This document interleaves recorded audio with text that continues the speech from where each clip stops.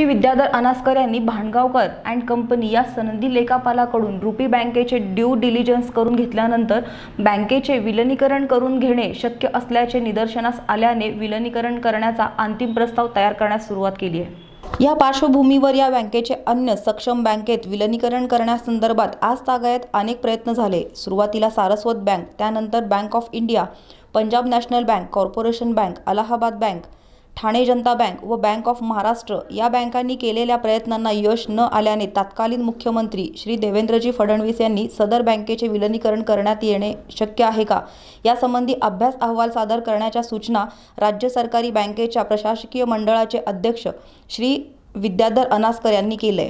Reserve बँकेकडे पाठवण्याचा प्रस्ताव हा दोन्ही बँकेच्या संमतीने पाठवण्याची सूचना रिझर्व्ह बँकेने केल्याने मागील 6 महिने अथक परिश्रम करून दोन्ही बँकांनी राज्य शासनास दिनांक 13 जानेवारी 2020 रोजी सादर केलेला संयुक्त प्रस्ताव राज्य शासनाने दिनांक 17 जानेवारी 2020 रोजी अंतिम मंजुरीसाठी रिझर्व्ह बँकेकडे पाठवलाय।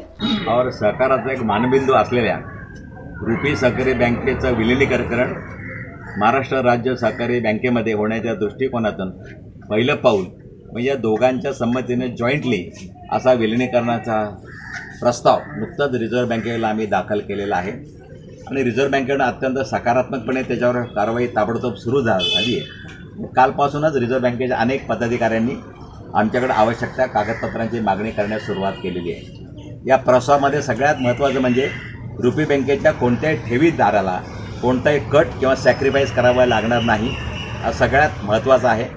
त्या प्रस्तावामध्ये आम्ही असं प्रस्तावित केलेलं आहे की रुपी बँकेचे जे 1 लाखाच्या आतले ठेवीदार आहेत त्यांना ताबडतोब म्हणजे 1 वर्षाच्या आतमध्ये 20% दर 2 महिन्यांनी अशा प्रकारे दर 2 महिन्यांनी 25% अशी रक्कम त्यांना 7.5% व्याजासकट मिळणार आहे।